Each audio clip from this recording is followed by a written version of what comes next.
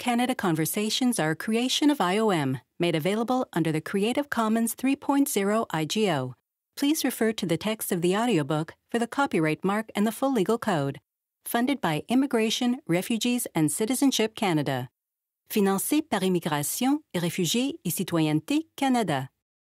O Canada Conversations, Dialogue Number 24, Seasons in Canada. The following dialogue is related to Unit 1, Overview of Canada, from the Canadian Orientation Abroad Participant Workbook. For more information, refer to the following units of the Canadian Orientation Abroad Participant Workbook. 1.5, The Seasons. 1.6, Activities for each season. 1.7, Ready for Winter.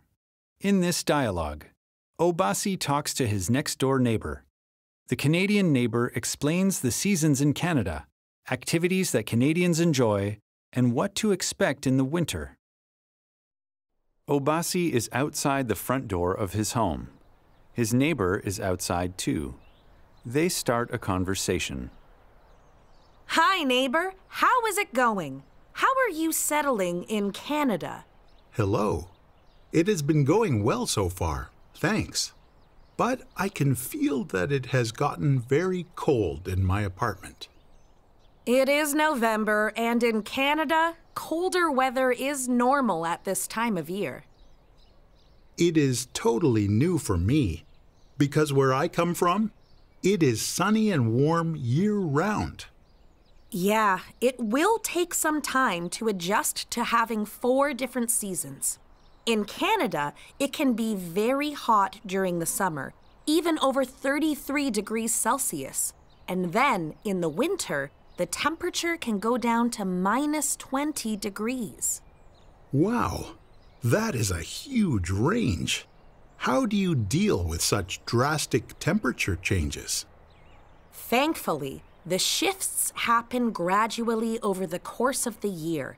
So, in the summer, between June and August, temperatures are cool to extremely hot. Days have many hours of sunlight. Many people in Canada spend time outdoors. Yes, I am familiar with the summer. What about when it gets colder? Things start to cool off in autumn between September and November, and there are less hours of sunlight each day. Leaves on some trees change into bright colors before they fall to the ground. People also harvest many fruits and vegetables during autumn.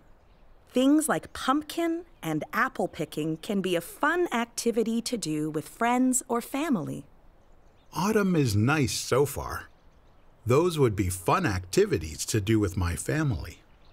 In December, winter comes. It gets cold and snow falls. Animals migrate or will go into their holes and sleep for the winter, and most plants will freeze until they come back in the spring. It will be nice to have different seasons throughout the year. I am mostly worried about the winter, as I have not experienced it.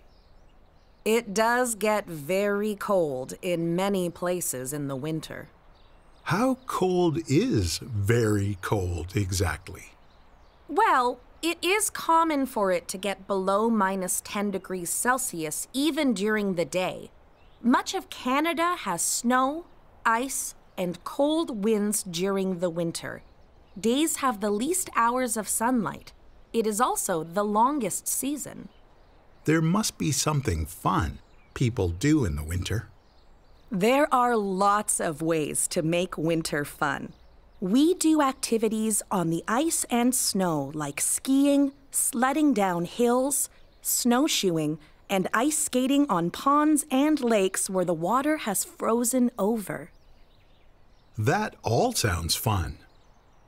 Actually, a lot of these activities have existed in Canada for a very long time and were Indigenous inventions, like snowshoes, which were made to walk on top of snow without sinking, and sleds, which were made for sliding on the snow. Indigenous peoples knew for centuries how to deal with the winters and taught the European settlers how to survive in this cold environment. This is all so new to me. I hope I will be able to adjust to the cold weather. Is there anything I should prepare for the winter? There are some good ways to prepare for winter. To start, you will need to dress warmly. Would a winter coat be enough? You and your family will definitely need good winter coats. Underneath that, we wear layers of shirts and sweaters to keep warm.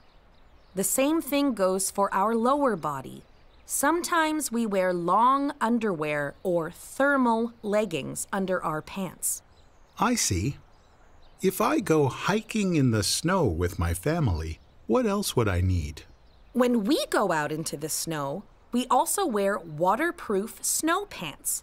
For our feet, we put on warm socks and a sturdy pair of boots. And we cover our hands with warm mittens or gloves.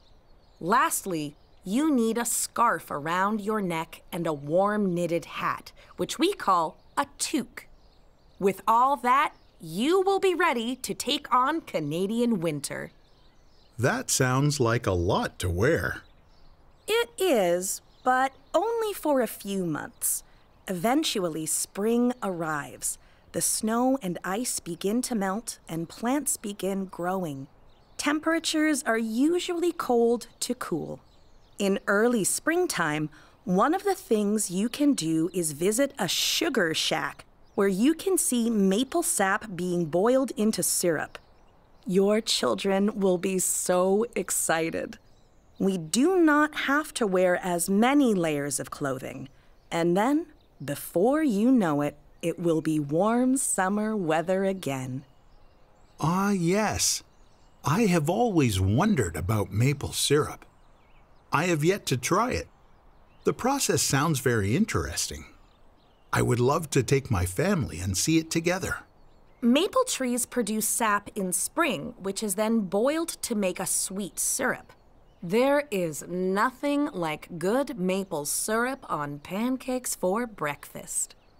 After talking to you, I am looking forward to winter. Sledding with my family sounds like it will be fun. It is. If you get outside, winter can be a very fun time for you and your family.